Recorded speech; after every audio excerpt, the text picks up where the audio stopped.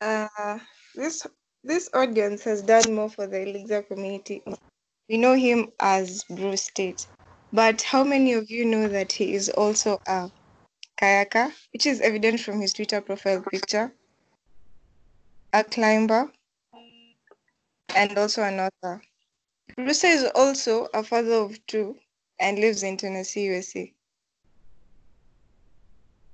The author of more than a dozen books, some of which are well known to you, such as Seven Languages in 7 Weeks, Adopting Elixir.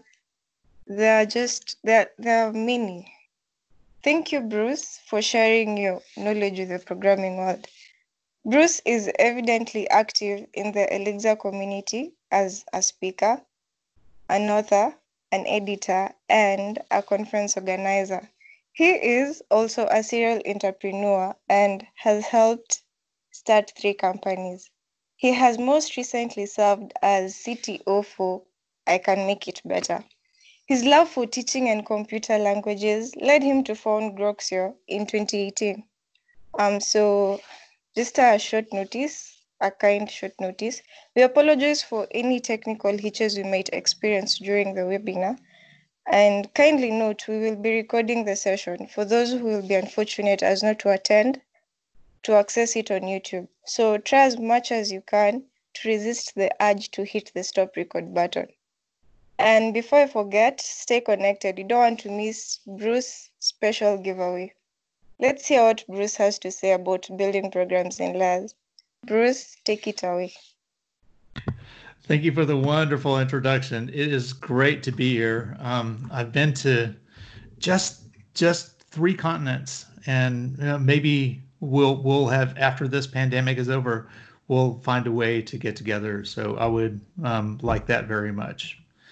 So I'm going to share my screen. Can everybody see what I'm seeing? Yes. Yeah. Yeah, looks good. Okay, great. So I'm here to talk with you today about building scalable systems, and this is a book that I wrote with a pragmatic bookshelf, and my role in this book comes after about a year maybe 6 or 7 months of an attempt by James Gray to write such a book by himself. It turns out that James is a brilliant man, one of my best friends, and really a tremendous tactician, if you will, and a great strategist that understands programming languages very, very well. But sometimes when you know too much, writing a book is hard because when you know too much, you try to say too much with every sentence. So I jumped onto this team and really gave the book. I tried to let James provide most of the technical knowledge in the book, and I tried to give the book a voice and a kind of an overall organization, and to focus James's thoughts. But this is mostly his vision, so I want to thank him for that, and hope that he gets to hear this talk. So most people say that love can't be measured. I believe it can be measured. Not really, but I would love it if we could connect online. I am Red Rapids. I heard you mention that I'm a kayaker. Yes, I'm a kayaker, and I had a big red bright kayak, and so that's why my Twitter handle is called Red Rapids. So follow me, and we'll keep up after this presentation is over. So my company is called Groxio Learning, and I wanted to talk just a second about that. So if you look at the word Grox, it's kind of like the word grok, G-R-O-K, meaning I understand it, I intuitively get it, and grox meaning somebody who can grok something. And if you look at the I-O, that's a 1 and a 0. So it's almost like that's a computer language, and that you're intuitively understanding a computer language. And it's also a really short URL that I like to type. So before we get started about the designing Elixir systems with OTP, I wanted to sneak in this first little section, and you in Kenya will be the first to ever see it. So this is my quick view of OTP. So let's say that you have this process, and maybe you want to implement a tiny service. I heard someone mention this morning that they were writing microservices with Elixir. So we're going to call this process a server, and then say maybe you want to make this server, the API that you build for the server, generic in some way. So then we have this generic server, this gen server, and then let's say that it's time to start that service. So your application starts the gen server. Well, there's a problem here because that server can go away. There are a number of reasons that it could die. And then the service is sad, the application is sad, everybody is sad. So I want to tell you a little bit about Joe Armstrong. Joe Armstrong was a good friend of mine. I heard someone mention the book 7 Languages in 7 Weeks. Well, when I wrote that book, I actually wrote the chapters for Prolog and Erlang first before any of the other ones. And my editor knew Joe and sent them without my knowledge to Joe to be reviewed. So she sent my first attempt at Erlang to Joe Armstrong, and she also sent his favorite language, Prolog, to be reviewed. Well, anyway, I did a pretty good job of Erlang that made him happy. I did a terrible job with Prolog, and that made him sad. And so he took me under his wing, and Joe helped me learn a little bit more about Prolog. And then through hanging out with him over the years, I learned a little bit about OTP. But the whole idea of OTP, it's called an open, it used to be called the Open Telecom Platform, but that was too confusing. So it's not called anything right now, which I think is more confusing because now you have the initials OTP without a name that goes with it. So to me, it's still the Open Telecom Platform, so I can remember Joe. But this is how he solved that problem. He said your application shouldn't start a generic server. Well, it should start a generic server, but this generic server isn't the one that you built to build your service. Instead, it's a process server or a lifecycle server. It knows how to start and stop other servers, right? And when we're saying server here, I don't use the word as something that is on a network. I use the word server as something that is, perhaps a process, or perhaps on another node, or maybe it's on another service, but I use it as a generic way to manage a microservice. So in OTP land, we call this thing a supervisor. But when you see the word supervisor from this point on in your whole long life, I don't want you to see the word supervisor. I want you to see the word lifecycle, because life cycles are really what OTP is all about. When you know how to start something clean, when you know how to stop it cleanly, and when you can detect that another service has failed, you can take action like this. So my application starts the supervisor starts my generic server, which can be a game or web session or an embedded app if you're using Nerves. Web session for Phoenix, it's generic. It can be anything that you want it to be. But let's say this thing fails, it dies. Now, if you've ever seen the movie The Princess Bride, well, there's dead and there's mostly dead, right?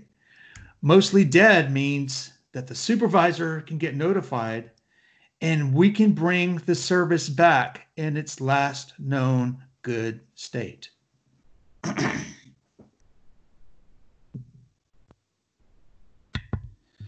So then the service is happy. So the application is happy, all thanks to our angel, the supervisor. And Joe Armstrong. We miss you, Joe. So that's OTP, and I want to talk in this talk about using OTP to design things. And in software, this is really about getting the tiny layer that wraps your application right. This is about getting the API right. But in order to get that right, everyone wants to jump ahead to the API. But to get that right, you have to design the rest of the system. And that's what we're talking about today. So it turns out that many people write gen servers in one big fat layer. But am I getting some messages here? I think we're going to be okay. So many people write gen servers in one big fat layer. I don't believe that's the way that we should work. So James and I, the first thing that I did when I joined this writing team is I said that we need to talk about the layers that we think that software developers using Elixir should always think about. And we came up with this acronym. And initially, it was do fun things with big, loud wildebeests. And we both liked wildebeest because that's memorable. And James was taking a trip to Africa, so he had an affinity to Africa. But later on, we changed that to worker bees because it turns out that the O'Reilly company also has books with animals on the cover. And we couldn't get the wildebeest book because there was a relationship between the Pragmatic Bookshelf and O'Reilly. So we changed it to worker bee, and we thought, hey, that works better because we're talking about layers, and beehives have layers, and beehives have individual components or individual cells in the hive, and that's exactly the way that OTP works. So we think it works. So we're going to talk about this. We're going to spend this whole talk about the sentence, do fun things with big, loud worker bees. So do fun things with big, loud worker bees. So everybody say this with me. You could stay on mute, but do fun things with big, loud worker bees. Let's do that one more time. Do fun things with big, loud worker bees. Okay, but here's what those words stand for. Data, functions, and tests. And these three things make up the functional core, the core, with big, boundaries, loud, life cycles, workers. So that's data for do, functions for fun, things as tests, boundaries, life cycles, and workers. And the boundaries, life cycles, and workers, that's the process machinery. Or in Elixir speak, that's OTP. So if you look at your code, then we try to keep these things separately. So in the book, we use the word core or boundaries. Sometimes there are natural names for these things in your application, like a server or a service for the boundary, or a core, or the library. But we like the words core and boundary because they describe what's happening. So the do fun things are the core. The big loud bees are the boundary. The big loud worker bees are the boundary. And there's one last little piece of the application. We wrote an application called Mastery, which generated little quizzes. And the quizzes, as you solved more and more questions on the quiz, you would get Mastery, and it would move on to the next concept. But this is the API. So this tiny sliver of code is the piece that everyone tries to get right without trying to build the layers here. So the thing that I want to do today is to go through the sentences, the do fun things with big, loud worker bees. And with each layer, I want to leave you with a single word because I know that you won't remember more. And the single word is going to capture the feeling of the thing underneath. So do fun things, remember, is the core. So we're talking about the core first. So do is what? It's the data, the taste of the honey, right? And the word I want you to think about is harmony. Because there are many types of programming languages, and many of us began or actually use languages day to day that are not functional languages. But the idea that a data structure is functional, it has a great bearing on the language. And it turns out that functional data structures are not necessarily even that efficient. So there's this cost of this idea in functional programming, which is immutability. Or once you build something, it stays the same. It stays built that way for the rest of its life. So for example, if I'm writing an object-oriented program and I want to change that fourth element in a list, all I have to do is drop right in and change it directly. That's not the way functional data structures work. A typical functional program, that's not an array with contiguous slots in memory. That's a linked list that looks like this.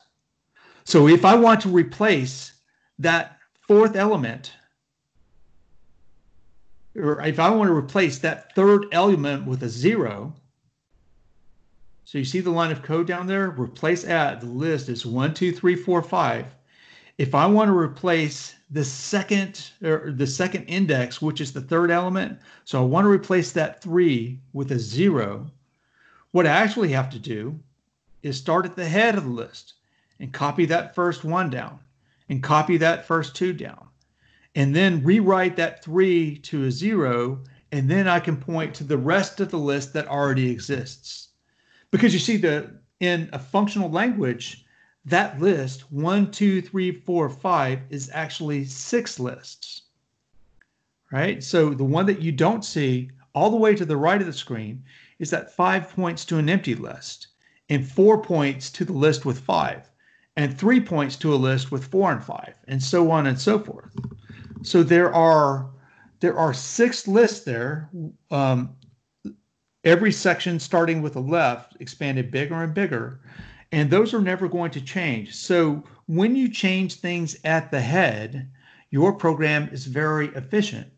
And when you change things near the tail, your program can be very inefficient, especially if the lists are very long. So as we say, that list 1, 2, 3 is actually 4 lists. 1, 2, 3, 4. So if we have adopted a language where the data structures aren't inherently efficient, and that's true, well, what good is functional programming then? Well, normally we make up the difference. We make up what we lose in this particular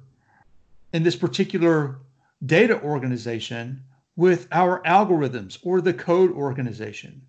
So if we choose approaches that are in harmony with functional programming, we're going to be much better off.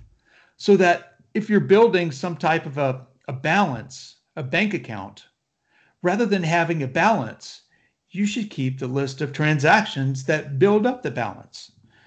And then you won't have to worry about things like about inconsistent data, because functional data structures are immutable.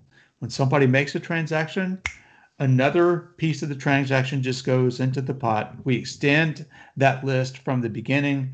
And since computing something is a lot quicker than making a long distance call to a database, things become much more efficient. So let's look at what happens if I change an element to that list. If I change the third element of this list. So if I change the 1 to 0, all I have to do is change the first element and I'm done. That's extremely efficient. If I change the second one, if I have to change the second one, then I have to copy the head, but then I get to change the second one and the rest of the list stays the same. And if I change all the way at the tail, I basically have to rewrite the whole list. And that's incredibly inefficient. So the idea is, rather than fight the immutability, embrace the immutability. So with the bank, rather than thinking in terms of a balance, think in terms of transactions. So we, as object-oriented programmers, always thought about the acronym CRUD: create, read, update, and delete. That's create, read, update, and delete. So we've probably all seen this before. I want to teach you a new acronym that's not as catchy, and this is the one that you should use with functional data structures. CUR. So basically what I'm saying is that the two operations that are the most important are create and read. So if you can build something once and leave it alone, you are much, much better off. So we should try to build our programs that way, and we should try to build our data structures that way. So stay in harmony with the idea of functional programming as you build your data layer. It all starts with the right data. If you start with data that feels right, your API will feel right too. So the next word is fun, and that stands for the functions. And this makes up the rest of the core. And I want you to think about the functions. The functional core is the happy place. This is the core, the data and the functions. So this is where I can live in that happy Elixir place called Pipeland, where one value can be translated to another one and transformed to another one in these nice, beautiful programming constructs called pipes. Withland is the happiest place on earth. And so in the functional core, we also want to build our system so that there is 100% certainty that my data has integrity, that it's sanitized, and that it's all valid. This is all very important. And so I'd also like to point out, someone came off mute. There we go. So I'd also like to point out that you don't have to have the process machinery. Not everything in Elixir land needs to use OTP at all. And so if you do mix new and you don't build any of the OTP machinery, that thing is a library. Otherwise, it's an application. So functional purity is not the goal. And by pure, I mean always having a function that when it takes the same arguments, it always returns the same arguments. That's certainly a helpful characteristic of code, of a function. But we have little in the main example for the book about effective design of functional cores. We have a couple of things that aren't really pure, like this one. But there's a concept where we wanted our game piece to basically choose a question at random. This was really a concept that belonged in our core, so we had this function in our core. And the colon random, for those of you who haven't seen it before, this is actually a way in Elixir to call an Erlang module that sits underneath. And so this one, we're just calling the random uniform function that picks a random number. And this particular function takes an integer argument. So random 2 would return a 1 or a 2. And so there's another impure, oh, look, there's a bug. We're going to fix it. What's funny is that I've given this talk several times now, and I've never caught that bug. Haha, now it's perfect. The datetime.utc now, this is another impure function, but it definitely has a home in my core. And it actually has the home in Ecto's core, where when I build my timestamps, it will create a timestamp based on the time now. And there are a number of ways that I can test. Now, when I decide to work against purity, then I am going to have to pay a price in the end. But I normally do that in my testing layer. So we said that back here, I said that purity is not the goal. What is the goal? Having the right abstraction.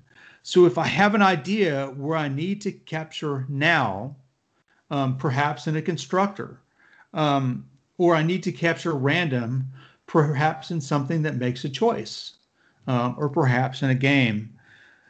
Capturing the right abstraction is the goal, and then we make a point to address those abstractions, those difficult abstractions in the testing layer, and we'll talk about that in a second. So the other thing that I want to talk about, the thing that makes this all work, is the concept of reducers. Now, if you've seen any of my stuff on Groxio, like we have a Tetris series, and I think the first 7 are even free, that talks about how to build a Tetris game. But we take great pains to implement these things called reducers. And I want to basically demystify that a little bit. Let's say I have a list of 1, 2, and 3. And I have a function called add, which basically adds 2 numbers together. And then I call reduce on that list. I'm going to get an answer back, right? So I want to drill into that a little bit. This is what we're doing. We're taking an initial accumulator, which in our case was the thing at the left of the list. And then we're piping that to a function with the next item in the list. So do you see the list? The list was 1, 2, 3. So I go from 1 to 2 to 3. So that's what reduce does. And I want to tell you, I cheated a little bit here. Because in enum reduce, the item and the accumulator are in a different order than something in a pipe, right? If something is piped, then the accumulator goes first. So in fact, what you want to do in Elixir whenever you can is to build reducers and put the accumulator first. And you see that all the way through. One of the things that Jose did when he created the language, based on language that had already existed for many, many years, is he made very consistent which arguments went in which place in the modules. For example, if he had a module called string that dealt with strings, all of the functions in there, if it had a string as an argument, that argument would be first. And that allowed us to come behind and have these beautiful pipes, which I think is a great way to think about writing code in any language. So I want you to think about functions at your happy place. Okay, so I'd like to stop now and take I have one more section in the core, and that's tests, right? So things is tests, and what I want you to be thinking about is predictable. So I could have put tests in the book. We could have added it to the boundary section, or we could have added it to the functional core. And we chose to add it to the functional core because when you make the decision to make your core as large and as powerful and as pure and have as data that has as much integrity as possible, tests get very simple and very powerful. And I can start to do greater and greater things with my test layer. So the whole idea is to test the core So right now, there is a movement in some places in Elixir land where I don't even write test cases for the core. I start writing tests for the boundary. I don't believe that that's the way that we should be working. I believe that we should be writing tests for the core. And if we look at the great minds in other places in computer science, John Hughes, Simon Peyton Jones, some of the people responsible for Haskell, they love the idea of having a large functional core that we can then verify. That allows me to layer complexity a little bit at a time. So if I have a massively complicated program, I can't make it any less complex if my business requirements are complicated. What I can do is pay out a little bit of the complexity layer by layer. So one of the games that I could play is with a property-based test. So we didn't have any in the book, but this is what a property-based test looks like. So I start with this thing called a generator. It's like a constructor that's going to build a non-empty list of integers. And you could see the system building a random list that looks like this and just generates one after another. And then we pipe that to for all. So for every single item or for every single list, the following property has to be true. So the property in this case is the biggest, right? So we say the biggest item in the list is the last item of a sort.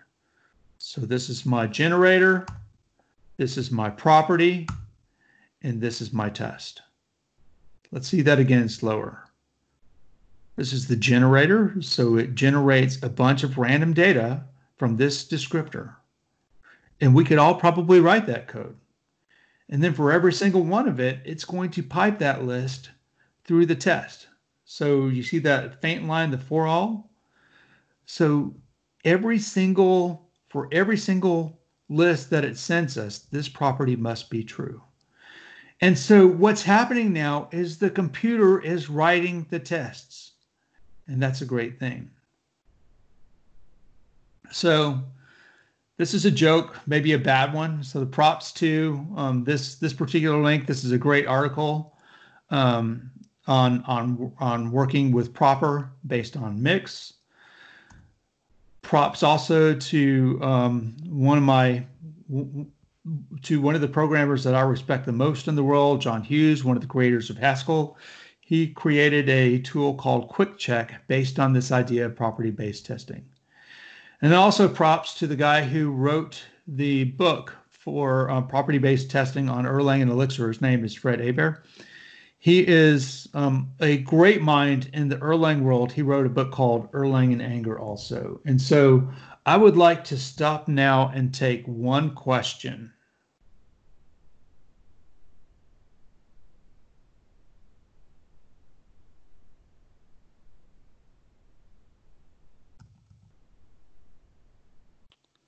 No questions? Okay, then I'll talk a little bit myself. I was going to skip through some of these ideas. Hi. Okay. Yeah, I have a question. Sure. Okay. Sorry. If we look at the data you talked about. Yes. You mentioned that we should focus on creating and reading, and you gave the example of the bank and the balance. Yes. But like if we try to look at a real world scenario, you have the issue where if I'm updating a bank record, the DB is suited to lock the table or the row or the record until I'm done with the update, right? Right, so, right. You can see, yeah, this is a great example. And so you're going to tell me that we need to embrace the real world, and that's true, right? That my real world requirement is to tie to this database that has bank records, right? Yeah. But what I would want to point you to a topic for study, right? And this is not so that you could replace the database with the database I'm going to tell you about, but there's a database called Datomic. So the two creators are Rich Hickey and Stuart Holloway. So Datomic, right? And their idea is to build a database, a whole database with this with that embraces create and read, but not update or delete, right? So essentially, when you mark anything when you delete anything, you just mark it for deletion. When you change the schema, you essentially change the schema in the database proper, right? So this whole concept, so I'm telling you that because one of the things that we can do is to limit the boundary layers in our systems as much as we can. And that's the whole premise of this talk, right? So if we decided to make our persistence, or if we decided to make everything in our model persistent, then we've completely blown away all of the advantages of writing functional software, right? Yeah. So what we do instead is of doing the creates and reads and updates and deletes. Instead of doing that in our core layer, we move that later in our design so that we can deal with those concepts in the boundaries, right? And one of the benefits of taking that approach is that we can build a core layer perhaps around our queries, right? So I could have a query that composes with reducers. I see. Yeah. Right. So I'm not telling you to break your business rules and try to fight the world to install Datomic. I want to get you used to thinking about more and more of the world in the terms of my core and not of my boundary. So excellent question, and actually the question that I hope that I will get when I'm talking about this point. Thanks. Okay, so let's skip ahead a little bit. So I think there is a question in the chat. Okay, so let's take that question. Can somebody read that for me? It says, how can we isolate impurity in our core functions if it is a requirement of our domain? Yeah, so basically the idea is that impurity is something that you have to push back to the boundary layer, right? And I'm not asking you to change the business requirements. I'm asking you to try to build as much as possible in the pure part of the domain, right? So for example, one of the things that you can think about is where your validation lives.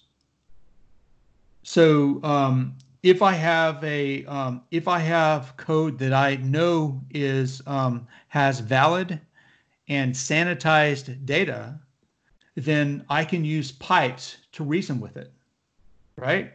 So instead of building every single function so that it can deal with impure data, what I do is I put a wrapper around my functional core that only allows valid, sanitized data in there, right? So what I've done is I've shifted the concerns of validation out to the boundary, and I've shifted the concerns of data integrity out to the boundary, right? And by doing so, every single with statement and every single check for improper data, right, can go away, and I can let it crash because then what's happened is my validator or my data sanitizer has not worked, right? So again, I'm not asking you to short your business requirements. Instead, I'm asking you to take your business requirements and decide where things like validation should live, where things like persistence should live. If you push those things away from the boundary or away from the core and into the boundary, you'll be a happier programmer. Did I answer your question? Excellent. So let's move on to the boundary. And so I'd like to stop here for a little while because this is our happy place, right? So the boundary is a sad place The word that I want you to think about is maybe, because things on the boundary can fail, right? So the boundaries are not just OTP. These are the places where we keep complexity and uncertainty, right? They're places where we keep unsanitized, maybe insecure data. They're places where we keep processes that can fail. And so instead of pipeland, this is withland. And withland is a little bit of a more complicated look at the world. And why do I have to check every single clause? And in this case, the with statement only has one element. Why do I have to check them all? Well, because things can fail. So typically what will happen is you'll have long chains with instead of long chains with pipes on your boundary. And this is true because well, we have to check everything at every instance. And so if we want long, beautiful pipes in Elixir, the only way to get there is to remove the uncertainty in the boundary and then shift to the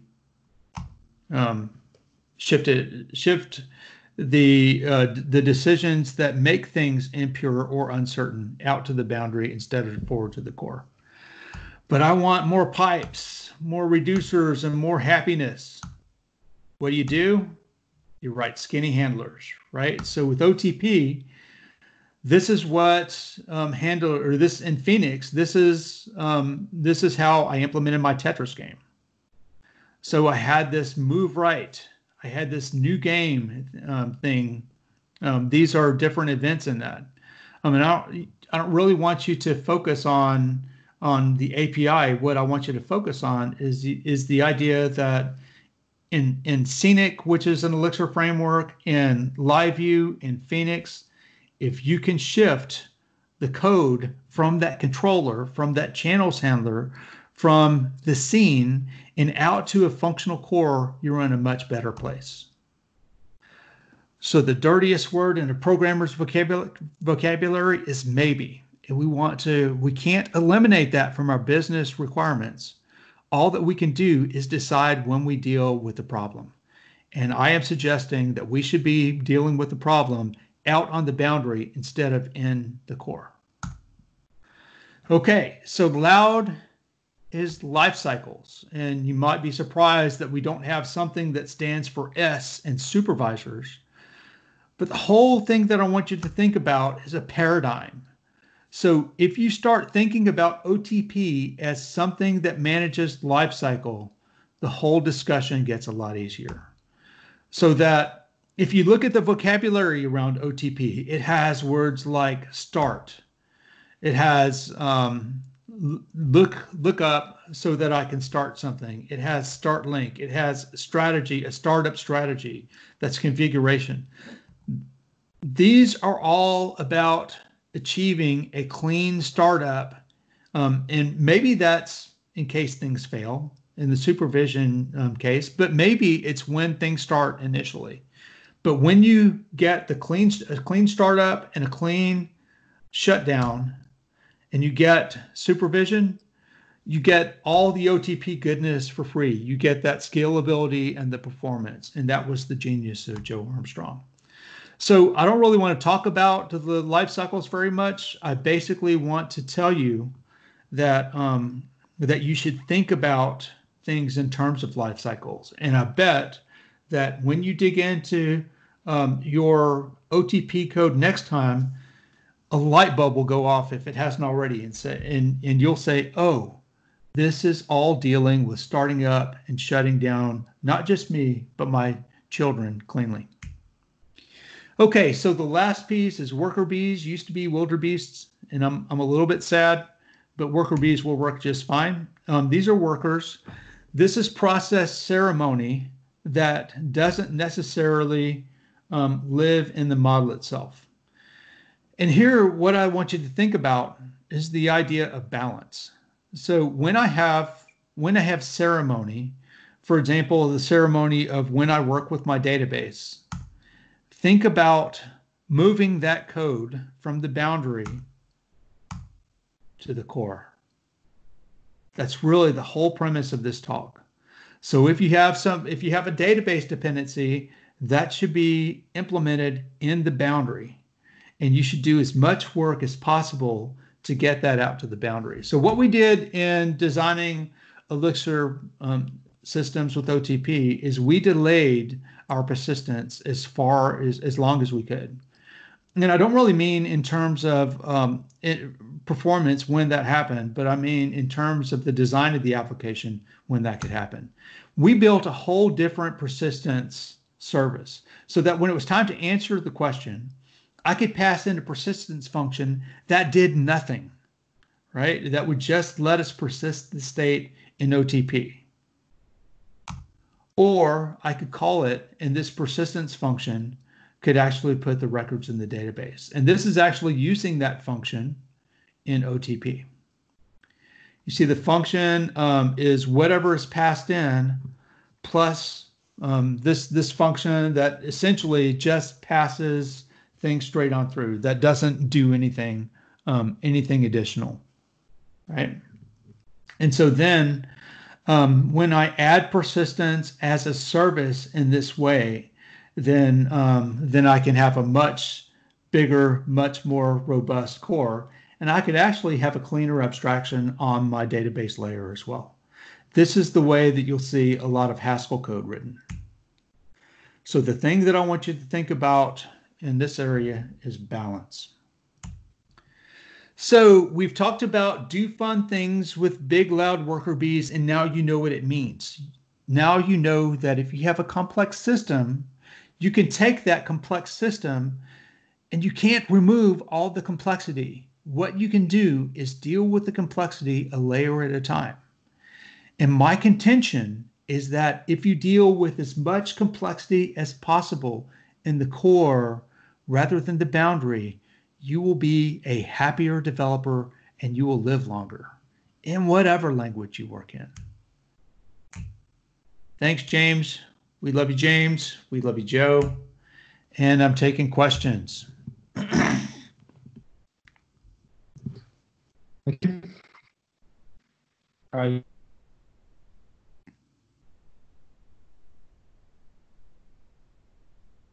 Okay, this is your turn.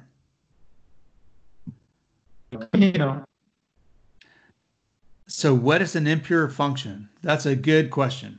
An impure function, so in functional programming, we have functions that are expressed like my add function.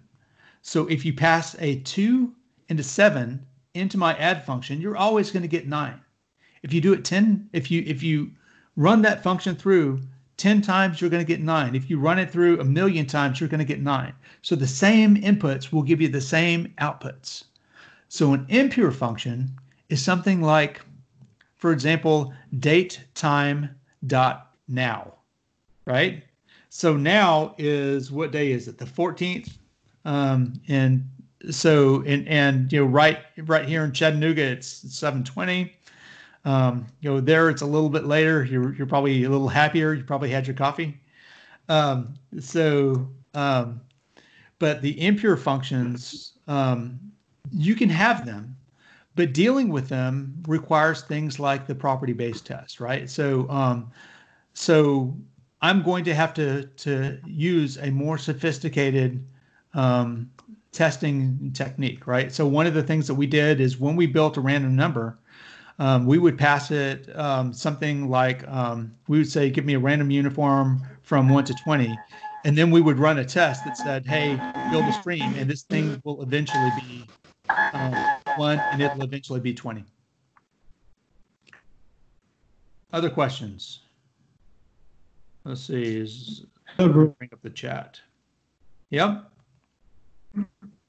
Yeah. Hello. Yeah. I'm not hearing you very well. Can you restart?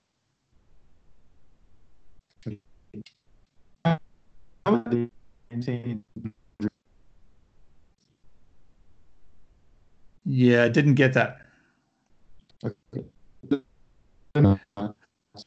So Moha, if you could type your question into the chat, I can see it.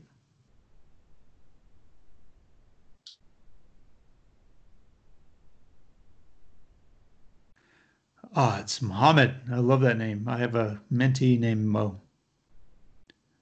Okay, more questions on the chat.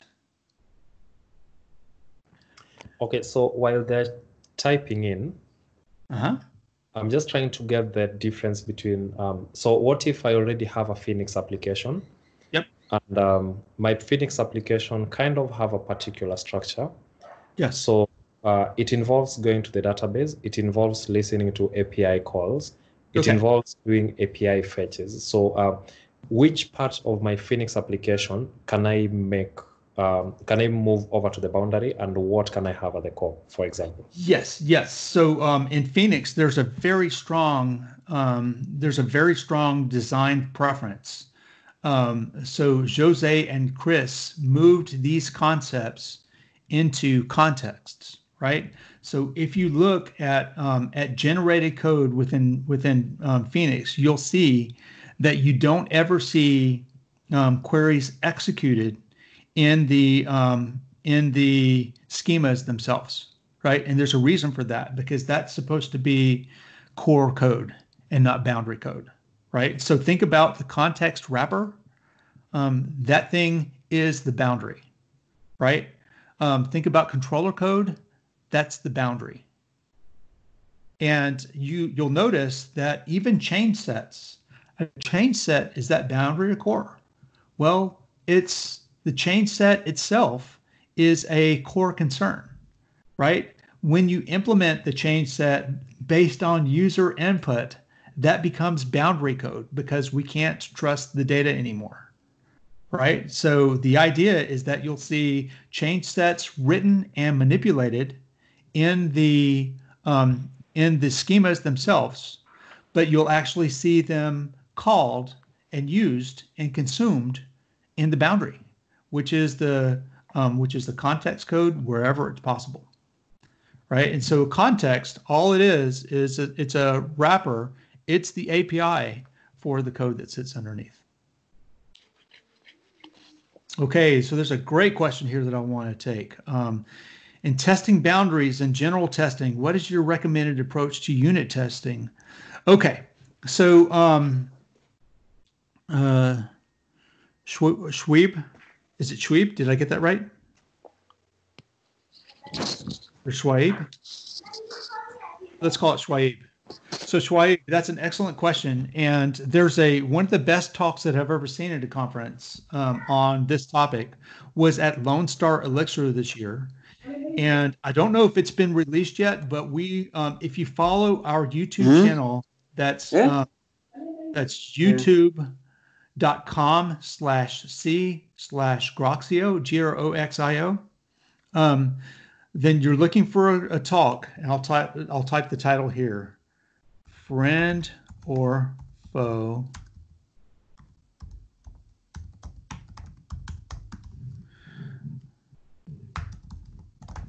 So it's called Testing, Friend or Foe, Chain or Cable.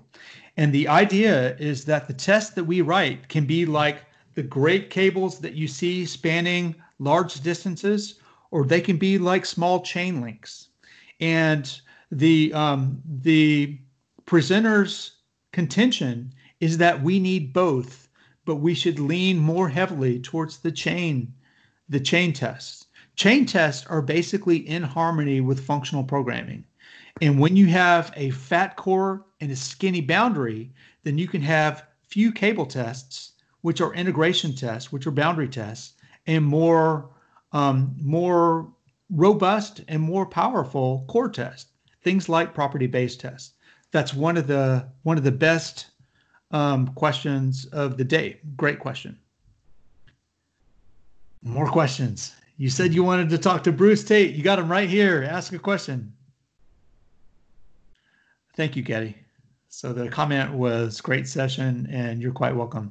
So can everybody give me a thumbs up or thumbs down on the in the message line?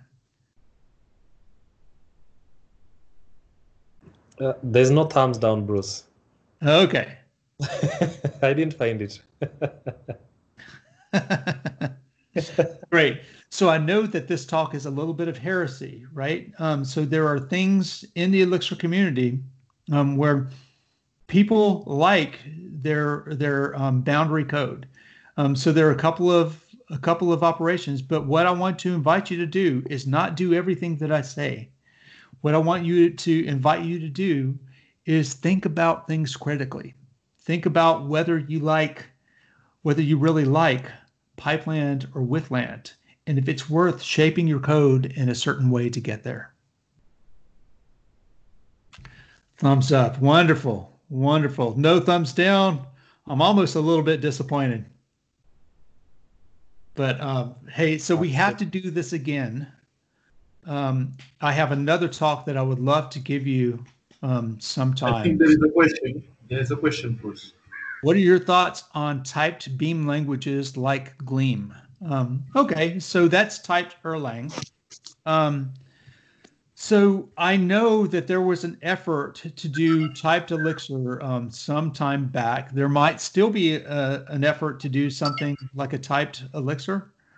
So I'm assuming that the Gleam is the Facebook language. That's the typed Erlang.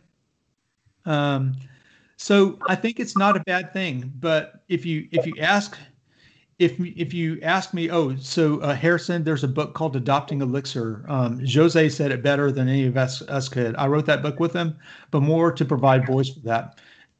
And also Ben Marks was the heart and soul of that writing team. He actually introduced Elixir to Bleacher Report, which is probably the most successful implementation in the world.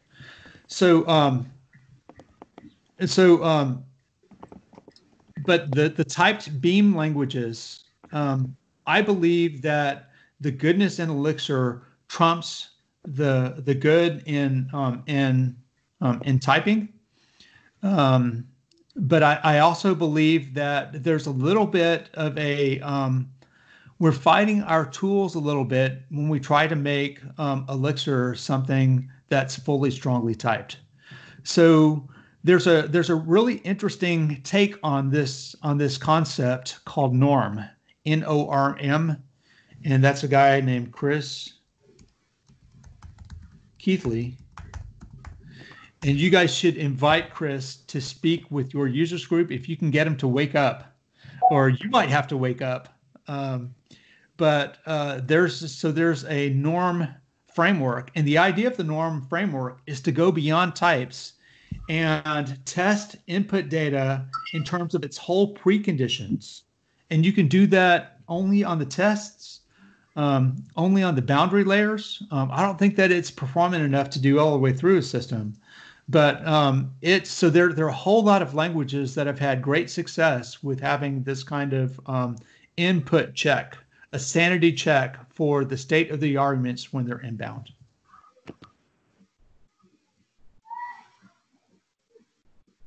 Yeah, Chris Keith. Ah, there it is. Thank you. Somebody posted in the chat, Chris Keithley's. Am I available to guide in writing a technical Elixir book? I'm an Elixir editor. Is it Sigu? So yeah, that's my actually my job in some ways. Love to talk with you. So it's 7:30. Okay, there was another question.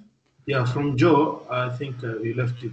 He was saying, is there an example of an application or use case demonstrating this? These ideas, the do fun things? So. Yeah, I think okay, that's what he meant. Yeah, so we use the concepts pretty heavily at I Can Make It Better.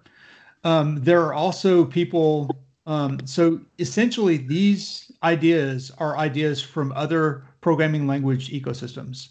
I don't remember the name of the programming paper, but there's a powerful programming paper that I can't remember. I'll try to at you on Twitter and point it out.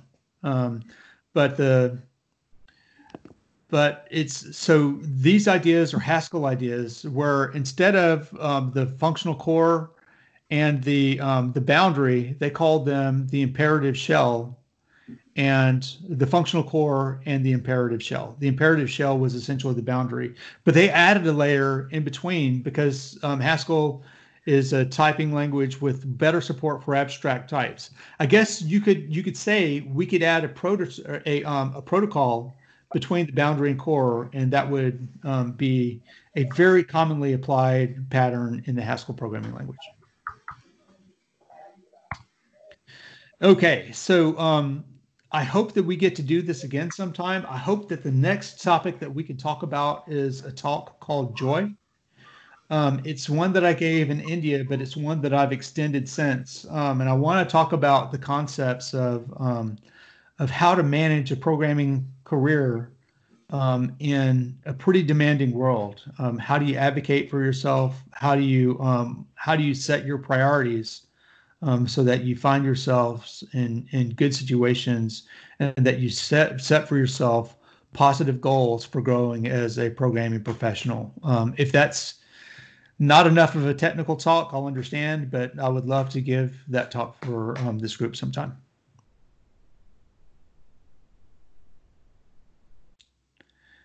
And that's all I have. Are there more? Are there any Elixir implementations in the financial OTP domain? There are a bunch. Let's see. I don't know exactly what they are. Probably the person that you should ask is Francesco Cesarini, who's also active on Twitter. Let's see. Would I mind doing a session on Broadway outside of the standard use cases? That's not me. You're going to have to talk Jose into that one, or somebody from the Plataforma Tech team. Okay, that's it for me. Hey, listen, everyone, I have enjoyed meeting with you tremendously. I think that when we do this, the world gets a little smaller, and I would love to stay and hang out on a chat, but I also want to invite people that want to leave to leave. So, Plataforma, yeah. So, what is it? What is Jose's company? I can't remember now. The new one, Dashbit, right. So he asked me about the brand. I love the brand. Yes, old habits die hard, right? So I'm going to disappear for about 1 minute to get some coffee, and then I'll be right back down. So anybody who would like to drop off can drop off, and otherwise, hopefully we can talk with each other for a little bit. I'll be right back. All right. Chantel? Chantel, is still there? Hello. Yeah, you can just finish it off. Okay, so I, on behalf of Elixir Kenya and the entire Elixir Kenya community, let me call it Fraternity of Elixir Software Engineers here together, and on my own behalf, extend a very hearty vote of thanks to Bruce for gracing his important work and sharing with us his findings and opinions today. So a big thank you to Bruce for his efforts towards building programs in LAS. I particularly liked where he talked about do fun things with big loud worker-bees and narrowed it down to data functions, taste, boundaries, life cycles, and workers, and most especially supervisors, which in this case was life cycle servers. The way in which he explained this subject was extraordinary. I would like to thank the organizing team and the community at large for the monumental support. Finally, I would like to thank you all for attending this event and making it a success. So it's a free world. Feel free to leave at your own time. Where's our prize? Oh yeah, there's a giveaway prize Bruce is giving. So he's actually giving you a 25% discount for this book he's talking about. If you're interested, you can DM me. I'll give you all the details. Actually, we'll donate a book. Groxia will donate a book for if you want to do a drawing. If you want to do a drawing, which kind of drawing? So basically, at the next event, or if you have a roll of people who are here for this event, then just pick a name, let us know, and we'll make sure to get you an ebook of the. Okay. Yeah. Yeah, I understand that. So, Bruce, Yes. yes, so I know I was trying to check out your book on the Amazon stores, and I realized the hard copy is for $44.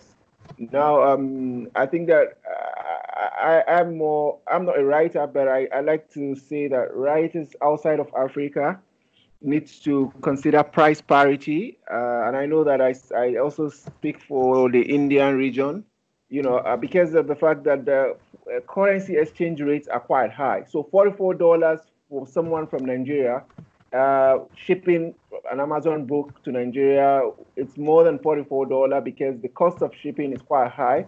So it's not like what you have with European countries or US-based countries where Amazon kind of delivers sometimes free.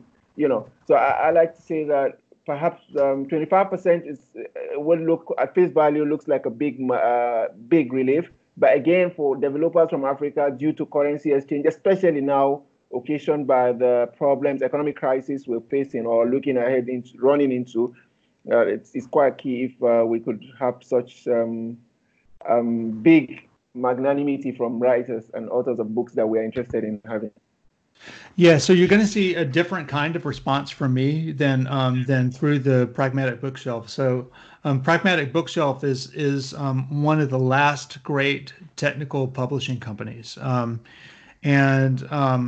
so what's happening is Amazon is hurting the authors too. So, so there are a couple of things. First, the supply chain is very difficult in the publishing world, where by the time that you have a book that's completed and published, it's almost not relevant anymore, right? So, and then the second thing is that Amazon is, if there is a book topic that's relevant and is published so there's more paper than ebooks, which is almost never true anymore. But when that is true, what happens is we tend to find that the books that are successful get resold on Amazon a lot, and they benefit. So Amazon benefits, and the authors don't. When we have books that are for delivery in places that are not part of the main supply chain, they take so long to get there that the returns are in such great numbers that it's really just not price competitive, right? So what you're seeing on Amazon is one world price. I can't help you there, right? And I'm really sorry about that. I do understand that it is an opportunity and access thing. So one of the things that you're seeing in response from me, a very small company, I have products at every price point, right? And so I have a 22 video series that took me about a month and a half to 2 months to create on building Tetris with Phoenix Live View, that talks about these layering concepts. And that's $10 US, which is still quite expensive, but it is much more in line with something that can be priced on the world market. So you'll see products like that from me from time to time. And when you see a price point like that, recognize that Americans won't buy it. But I believe that it's important to serve the world market. So I do those things for you. All right. Thank you very much. That's a good one. You're quite welcome. And I'm sorry again about the state of publishing. It's really not on the technical publishers. It is the economics with the aggregators. Everything has changed. And I'm thinking about these problems, and I'm concerned about these problems because I believe that if we want a world where everyone has a voice, then we have to make we need to build some programmers in this chat room right here, right? And we can't do that without addressing some of the inequities in the cycle. True, very true. More questions. Well, I have a soft skill question Sure. for you as a writer, especially. So, how do you find the concentration to calmly sit down and focus on the idea and bring that to paper? Because for me, I don't know, my mind is just driving away, and it can take me an hour to write an email. So I have the feeling I can produce more code than written human text. So how do you do it?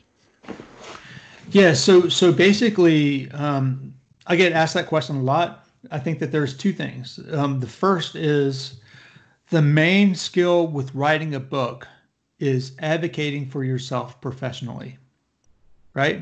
So when I was a consultant, writing books was easy because it was my marketing, right? If I didn't do that, I didn't eat. When I was working with other companies, I would say, hey, it is worth having a better programmer in Bruce Tate after I have done an effort like this, right? So that's the most important skill.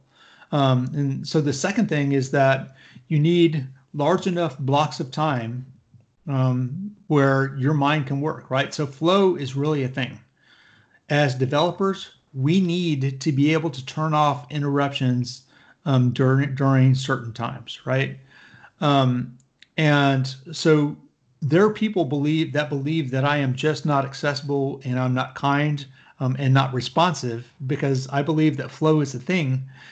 I spend time, a good amount of time every week writing, right? And carving out those blocks of times is important for me. So I basically just turn off all notifications for a while. And when I'm focusing on writing, I'm focusing on writing. I don't have, Slack's off, Skype is off, Zoom is off. I'm not taking any calls.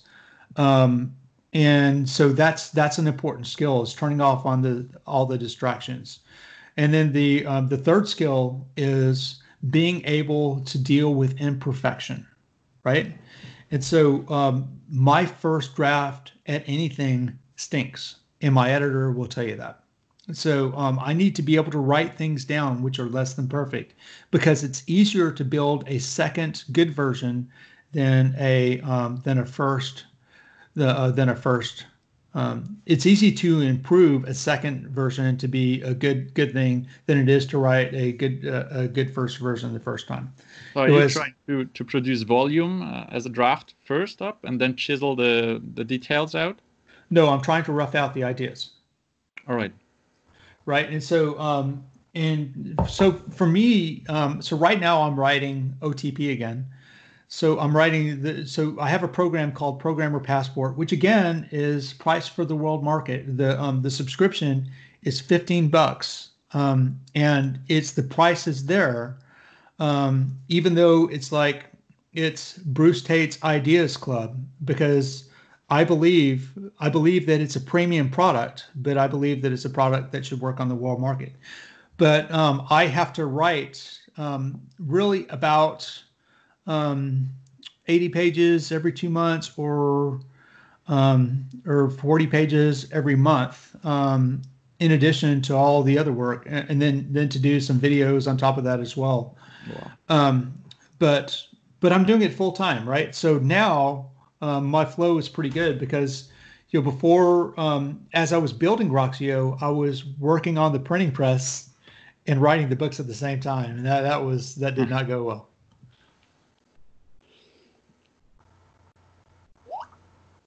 Hello, Bruce. Yes. So what is your advice on true Elixir beginners? True Elixir beginners. So the first thing is believe in yourself, right? So I often hear rich kids ask me, so you're a traveler. How are you a traveler? And I tell them it doesn't have anything to do with money. That being a traveler, the first thing you have to do is see yourself as a traveler, right? So the first thing that you have to do is believe in yourself and see yourself as a programmer. So the second thing that you have to do is learn to learn. So find resources where learning is fun and where you can embrace it. So I am trying to think of, so at 8 o'clock my time, or I'm sorry, 1600 my time, what time is it there? 4 p.m. Okay, no, I'm sorry, 1800. So at 6 p.m., at 6 p.m., what time is it on your? 6 p.m. for me is what time for you? If you give it in GMT, it will be easier. Okay, I don't know if I can do that. So I can, but I can Google, say, what time is it in Kenya? Yeah.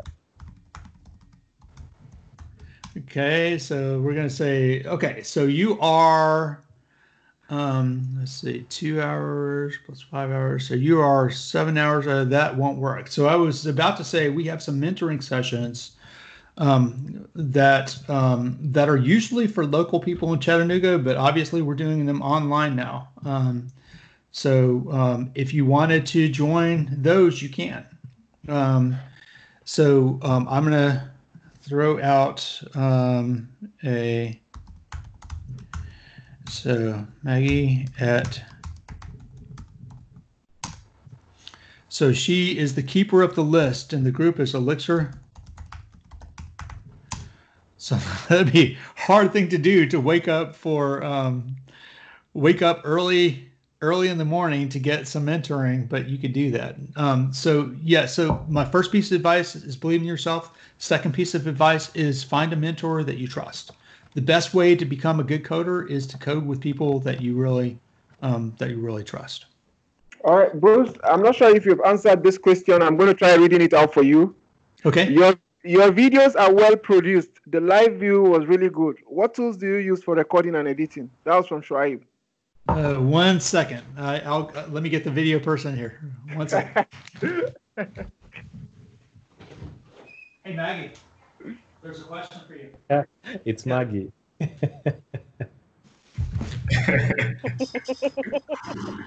Okay, the video editor is coming down.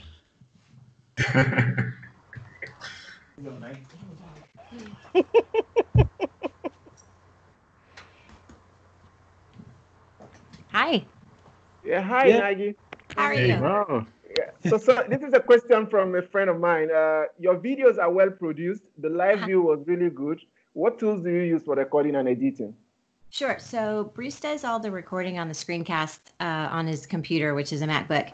And then we use the Final Cut Pro to do the editing. And then I use Soundstripe for the music. It's a subscription. Okay, cool stuff. Cool stuff.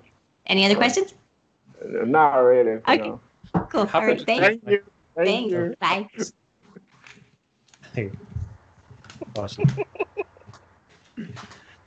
There you go. You got a double. You got some video production in. So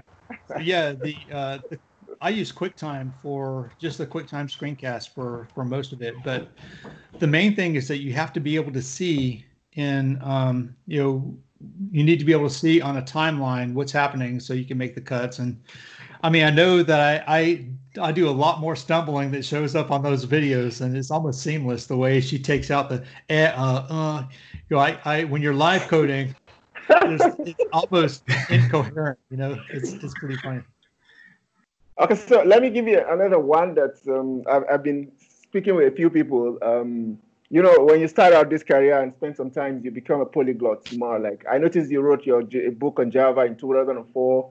You wrote some other books, and then now you're doing the OTP thing, and I'm sure you've mentioned Prolog, you've mentioned the Erlang and Haskell, I think. So, I get a feeling that it becomes a drag, a problem, trying to know exactly what you are at certain points, because just now you are an Elixir guy, and for some of us who have got day jobs, you are a Java guy somewhere, you are a PHP guy somewhere, you are a Pythonist somewhere, and then you are an Elixir guy somewhere. How do you handle that mind shift? That do you get that feeling that look, it looks like I'm crazy, like I'm an imposter somewhere? So it's scary I believe that that learning languages is the most important thing that a programmer can do. And so I have a program right now. So Groxio is about learning languages, and it might not stay that way. Like it might become strictly an Elixir program, but we're trying to make a go of actually saying, hey, boss, give me some time to learn something that is completely unrelated to my daily job, right? And I believe that when you do that, so you guys know Dave Thomas, right? Yeah, I know Dave Thomas. Yeah. So he is my mentor, and he's I will call like an angry mentor, right? Not really. He's always kind and polite, but he will tell you what you need to do, right? So he's not a person that I would call and spend time with every day. He's a person that was always there providing advice and providing sound counsel at every time that I grew a lot in my career. Whether it was as a public speaker, coming on as an author, learning languages, getting established in Ruby, getting established in Elixir, all these things, Dave Thomas was there. Well, he gave this talk called the Dreyfus model.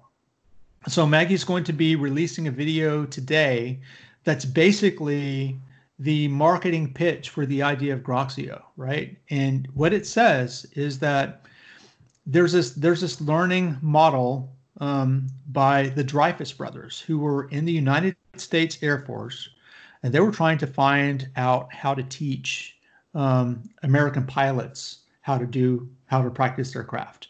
And they found that a beginner learns in a very different way than an expert, and that it was very important to teach in a certain way and to learn in a certain way if they wanted to be able to fly.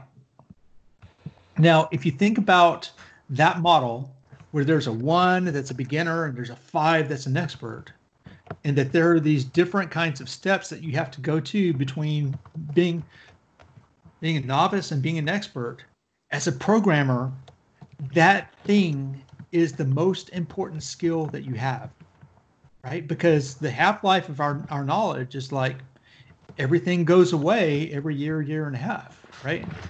So the ability to kind of crank through that quickly and absorb new technologies and apply those new technologies and get an extra tool in your toolbox every time you do it is an amazingly powerful thing. So you see two things out of me right now. One, we're doing this Groxio thing where the monthly subscription is more like, so we believe it is a thing that can transform careers, and we are pricing this at $15 rather than $100 a month, right?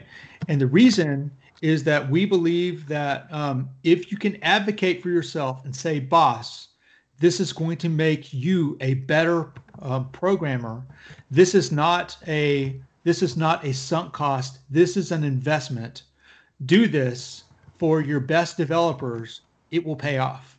I don't believe that there is anybody who gets on a program like that and does it faithfully that will be left behind. I think that it will tremendously help accelerate a career. So yes, so let me challenge your assertion. I believe that since you are not as much of a language learner, that you have something to learn.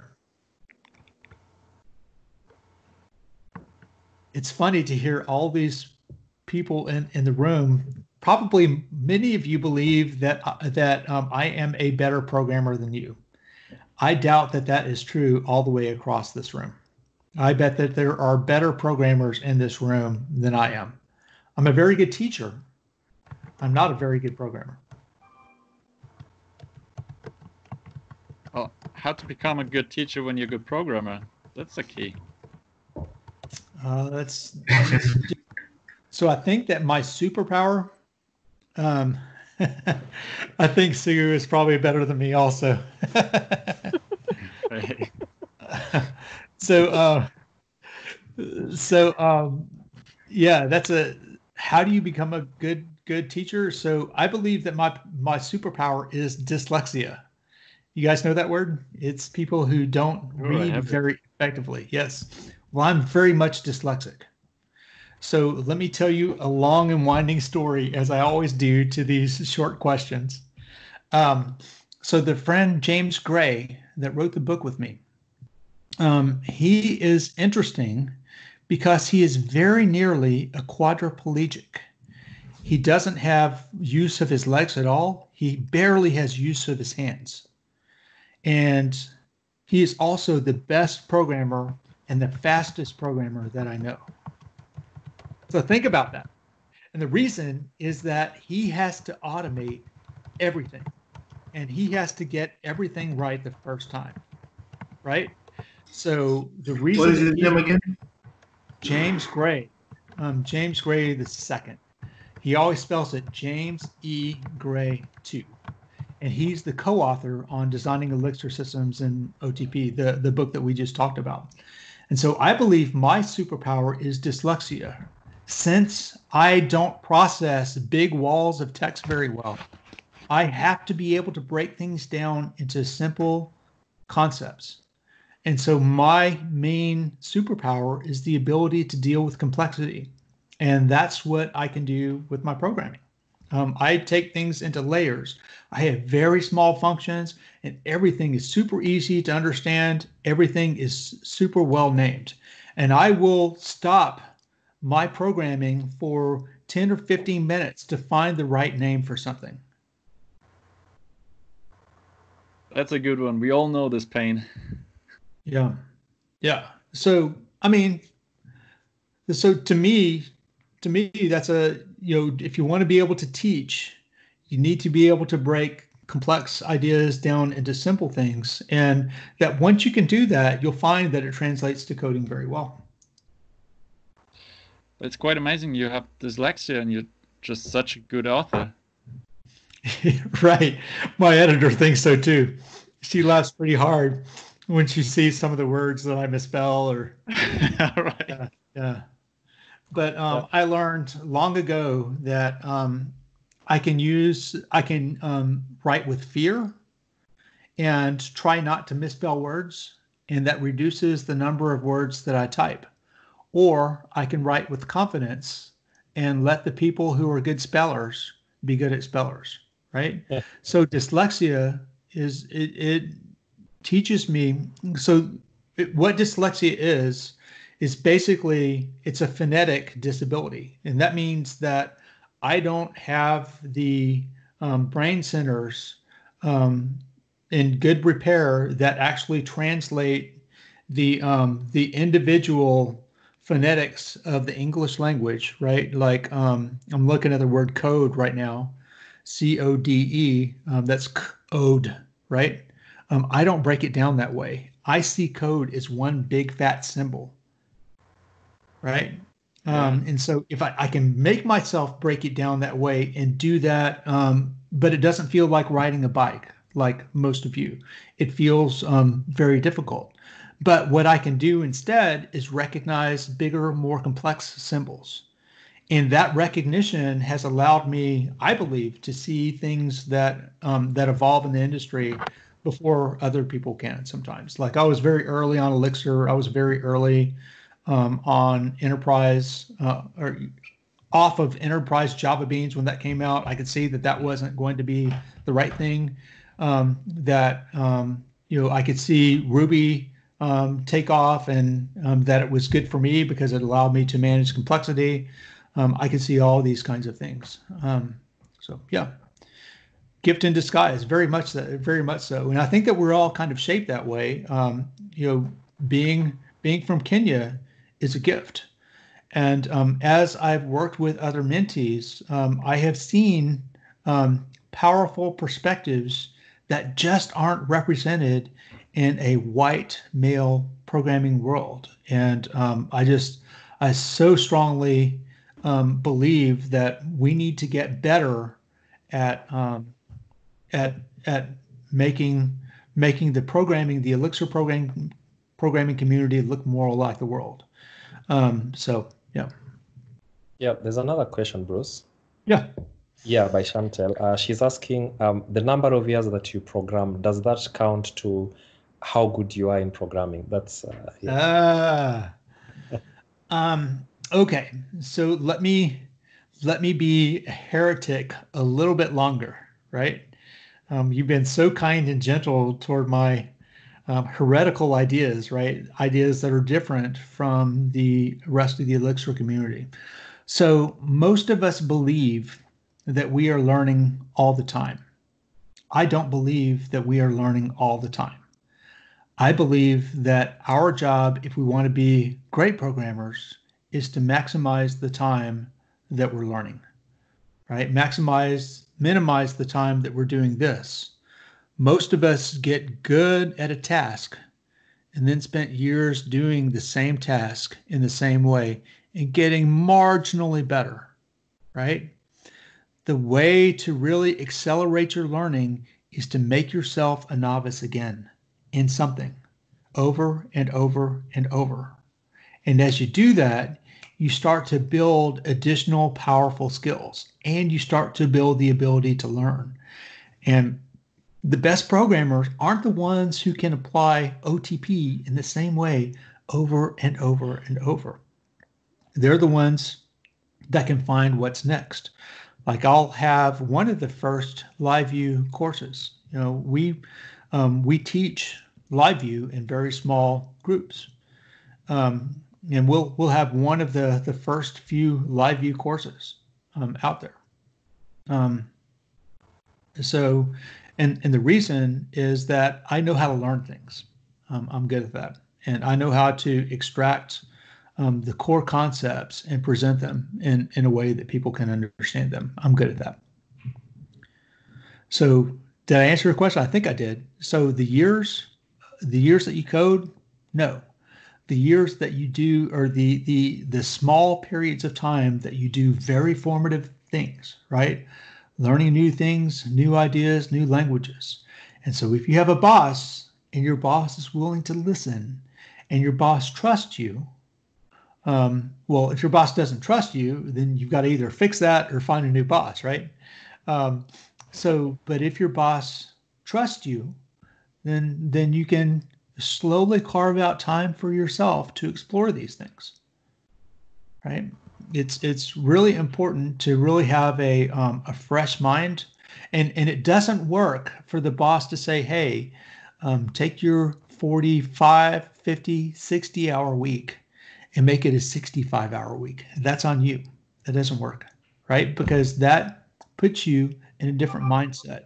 You have to have the clear, clean beginner's mind, and you can't do that under pressure. You have to basically free some time that you already have somehow, and actually do the hard work of learning. And if you can do that with your boss's blessing, that's by far the best way. So the most important skill a programmer can have is a soft skill, the ability to learn. And that skill means that you have to have the skill of diplomacy, of teaching the value to your boss. Well, I think there's a caveat to this, because the plateau you described is also known as the OK plateau. And I think it's important to have the right time within this plateau. Not too long to get too comfortable with the boring work and just degrade in your learning curve, but long enough to know what works good for you and what works bad, so that you can transfer this knowledge onto other fields where you are a novice again. Yeah, so you're tapping into the Dreyfus learning model again, right? So that says, so we're saying that that it's really important to be able to get from beginner to okay, right? And there's another piece of the Dreyfus learning model, that the best way to take an adequate, a competent programmer, the best way to make them a good to great programmer is to have them teach. That's true. Yeah. So it's all Dreyfus, right? And it's all kind of the the thing that I try to do with Programmer Passport. That's a Feynman method, no? Yeah. You're right. Being a good teacher is really hard. Mm-hmm. And there's a reason that that's true. I bet. So Ashraf, I think I got that name right. So Ashraf, I believe that being a teacher of somebody that's far beneath you in skill is very hard. I bet that you'll find if you're trying to teach somebody who is slightly beneath you, you'll find that much easier. And so what you have to do is find places where you have common ground and teach to those. And and basically, as you can grow those pieces of common ground, you'll grow the pieces where you can effectively teach.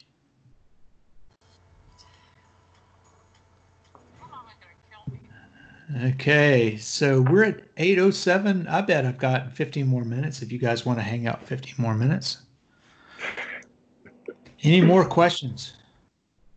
Well, I'm curious about your take on what's coming next in the Elixir world and how Elixir could succeed against all the other technologies and especially the big corporations. When you see people or corporations like Google and Facebook pushing out their languages into the market, how can Elixir compete with all that? Okay. So if you're watching, one of the things that's happening right now is Chris McCord is just released release candidate 2 for Phoenix 1.5, right? And the reason that that's important is it has live view in it. Has anybody played with live view yet? Yeah, and nerves.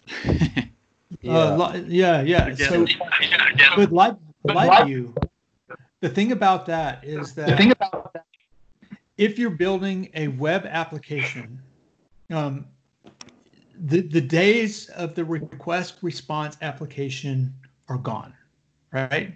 So what's happened over and over in the industry, so I gave a talk called The Pendulum that talks about this. And there's an idea that we have gone back and forth between something that's a batch-oriented program, like request response, like a green screen, to something that's much more rich, like client server.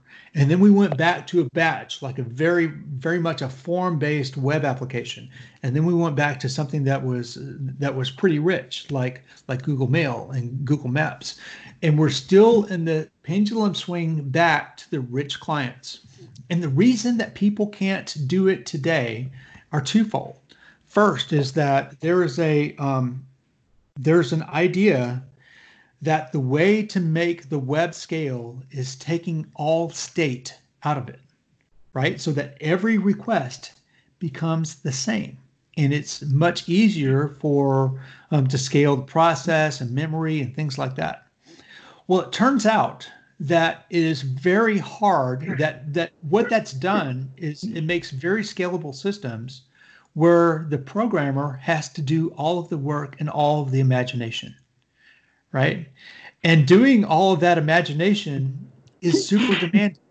And it also pushes us into the space where we are building distributed applications that have to work across languages. Every single application that we build is a distributed app that works across languages, across JavaScript and whatever your middle is. And that's insane. That is really insane. So what Elixir does is 3 things.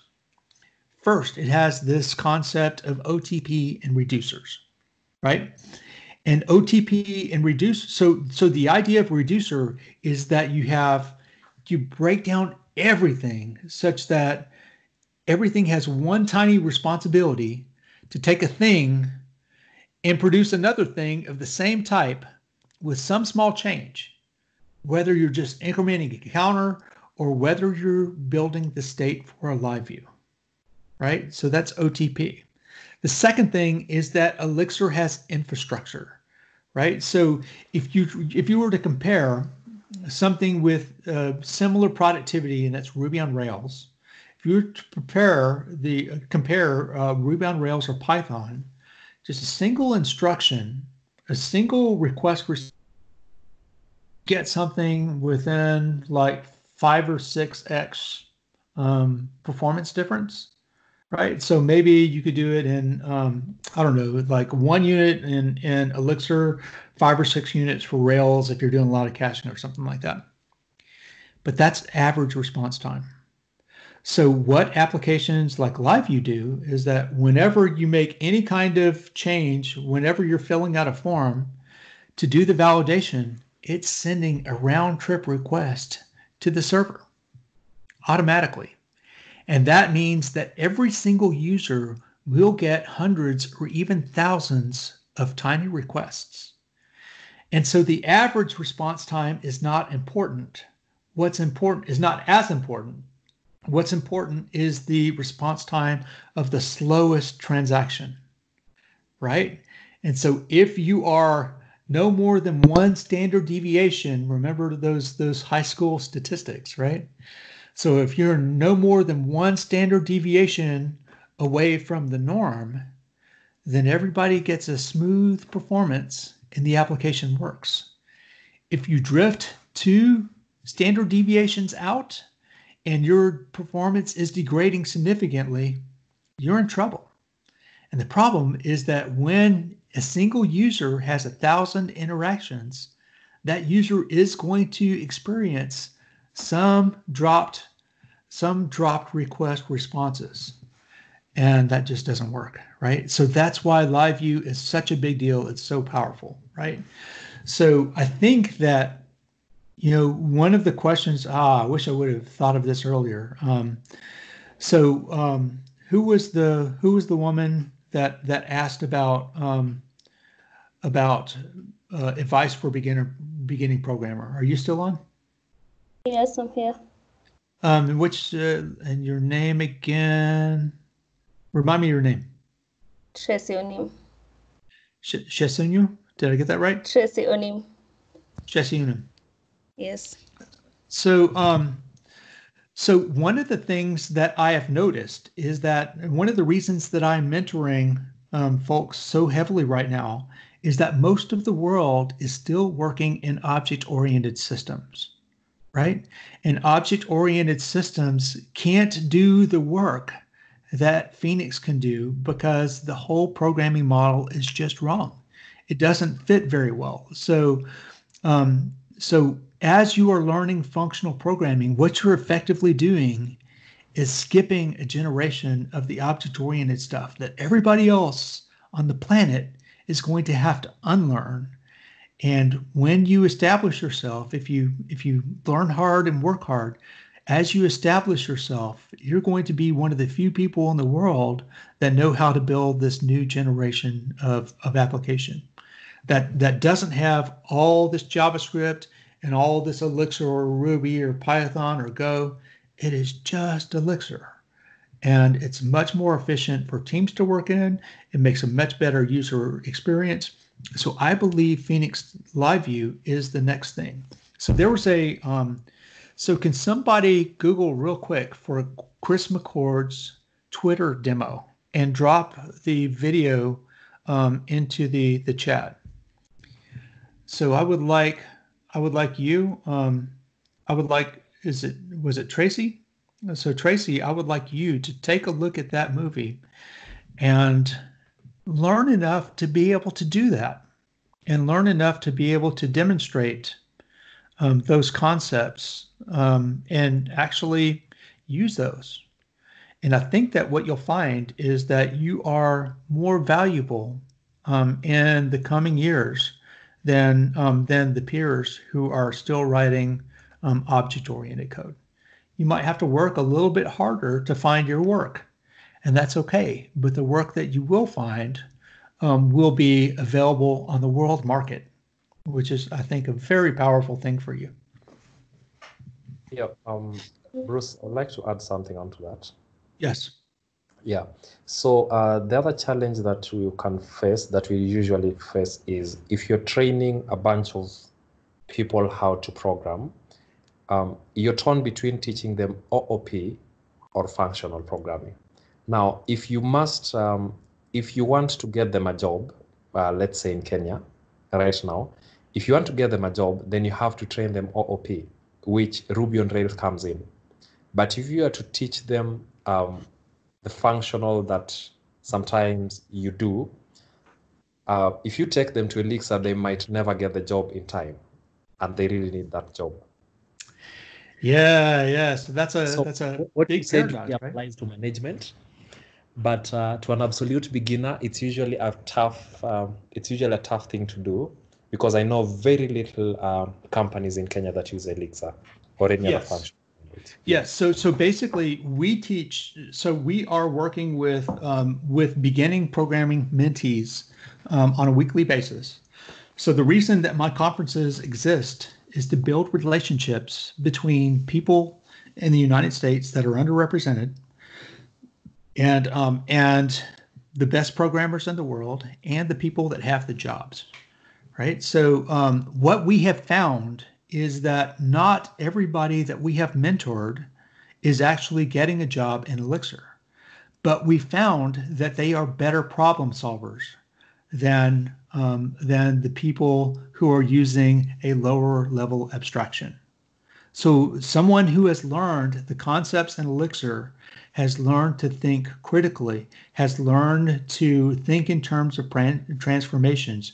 They've learned to program and layer better than people who don't work with Elixir.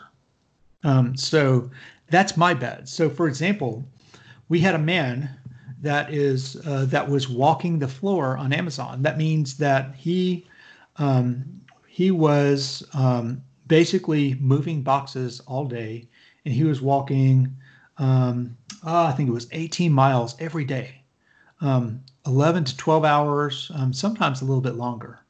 And he was one of our mentees. He is now working at Google. He's not coding Elixir, but he's working at Google. We have another woman who, and basically he's not writing code at all. He's working as a data tech. So he's working with the database managers. They wanted somebody who could think critically, and he proved to them in an interview setting that he could. And we have another woman who is, her name is Grace, and she was our first mentee, and she didn't get a job with Elixir.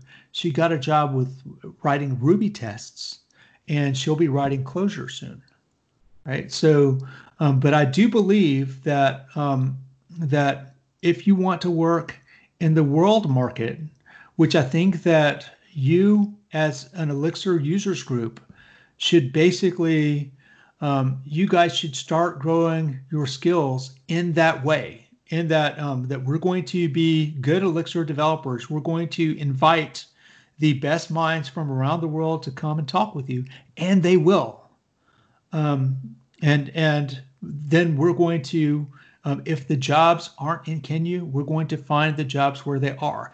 But I bet you will find that if you can say with authority that we can build your system in X dollars in Java or X divided by $5 in Elixir, you'll get people to listen. Wow, nice. That's very nice and encouraging, actually. So we just need the pipeline to find those who we can tell that. It's kind of a blocked world sometimes. So we're not really able to get, because we've done Elixir for quite some time. Personally, I've done it for about 2 years. So yeah, and I've done it almost every day. We've built for some clients over here in Kenya. But when I say it's hard to get a job, it's because there are very few companies that will allow you to use Elixir. Secondly, very few companies that will employ you if you're skilled with Elixir. Yeah, so I think that probably you do two things. Yeah. One, you look for jobs on the world market. So Elixir skills are in demand, right? And you have a benefit that's also a bit of a curse, right? The benefit is that you are on, you said that the dollar is too strong to afford books, right? You can use that to your advantage as well. So if you have skills that you can go apply elsewhere, don't be afraid to apply them elsewhere. but you shouldn't run away from the idea that IT managers are IT managers. And if you can talk not in terms of programming language, but in terms of business value, right? In terms of the value of, if you're going to sell, aren't these pipes cool? You're going to lose, right? But if you sell the idea that I am going to write a Twitter demo for you in 15 minutes, now show me the best that you can do with a JavaScript solution. Yeah. Then you're starting to talk in terms of time, right? And you're starting to talk, and then you could say, hey, well, so what about reliability? Look at this OTP thing. Look at the reliability. There are OTP systems that haven't gone down in years. So what reliability have you achieved? Right? Now you're starting to talk into the language of somebody who will at least listen to you. And don't take on the biggest service in the room, right? So take on a small service, something like, for example, in Pinterest, Elixir is in there. And they're in there as a proxy, right? A proxy that does some fraud detection, but it's a super high volume, super high traffic, super distributed, very concurrent part of the system, where they have 1/10 of the servers that they had. Bleacher Report was also very much the same way. You could see, so if you pick up the book Adopting Elixir, I bet we can find a copy. Let me see if I can find a copy, or pool your resources and work with other people to get a copy of that book and just kind of read about what's happened. And if anybody asks you about the license agreement, I'll be your champion. And tell them they said Bruce Tate said it was okay. I was one of the authors. There's another question in the chat. What's a reasonable hourly rate for a developer in Kenya? Asking from Germany, and I don't know. You're gonna have to basically try.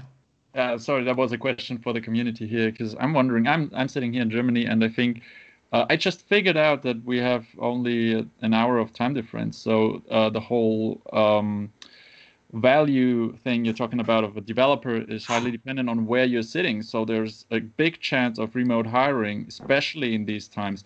Look, I'm an IT manager, and my whole team is in home quarantine right now. So I don't even care where they sit. So this is a big chance right now. And sometimes if you go to India, you really have a language barrier that you don't have in this room. Everyone here has impeccable English, and you're obviously well-studied students. That's fantastic. Okay, so am I really in a position to respond to this? The reasonable hourly rate, can I just do some quick math? Then I'll respond to that. Yeah. Sure. And so I have the time for one more question. Which one should we choose? Let's see. Developers to write Elixir. Interesting. Look outside Kenya. Absolutely. What is a reasonable hourly rate? Real-time payments is a big example of an area that can make use of Elixir and OTP. Absolutely. Real-time payments. I have a payment gateway that I write on Groxio, and it took me a long time to write, but it's extraordinarily reliable. And I can roll it up to the reporting. I would really say that if you are interested in staying on the razor's edge, I would look into Nerves, which is it's going to take a little bit more time to build that experience, but quite frankly, it won't take a good Elixir developer very long to learn LiveView, right? And even though it's not with the most current version of LiveView, it still teaches the LiveView concepts. You can look at the Tetris video series. I think it's only $10 US, which granted is much more in Kenya, but it should be much more affordable as well. And maybe if you guys decide to buy as a group, we can work out a group discount for you on that product. Oh, nice. Mm.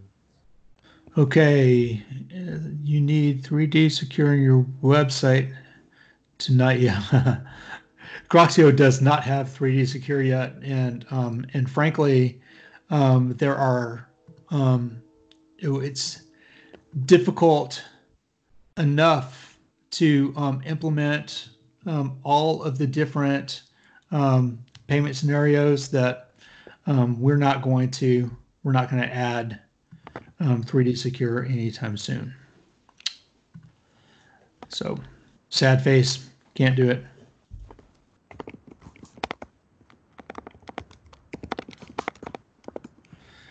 Okay, let's see. What's a reasonable hourly rate developer? Okay, from USD 9, depending on experience levels. Yeah, I Yeah, think don't quote him that $9 rate. You can ask for much more and still be a very, very reasonable developer. Yeah. So that was a math mistake. What he really meant was $30 US.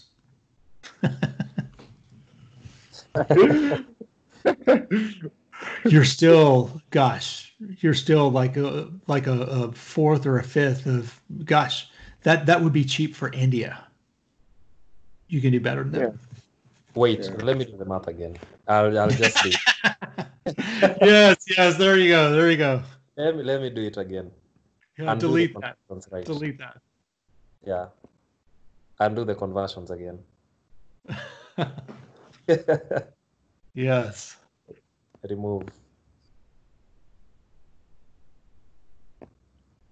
All right. I think that's pretty much it. That's all the time I've got. But wow, this was so much fun, and we have to do this again. I would love to come talk with you in 2 to 3 months' time on a topic called joy, which is basically more about the soft skills of programming. And I think it's whether or not we're still it's especially valuable during this time of the global pandemic. But regardless, in the developing world, what I would suggest is please don't try to take Western values as you decide to build your career. It's not all about money. It's about finding personal joy and passion.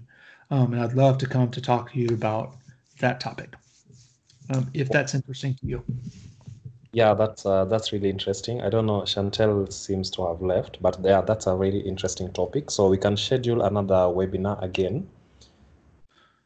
Yeah. Okay.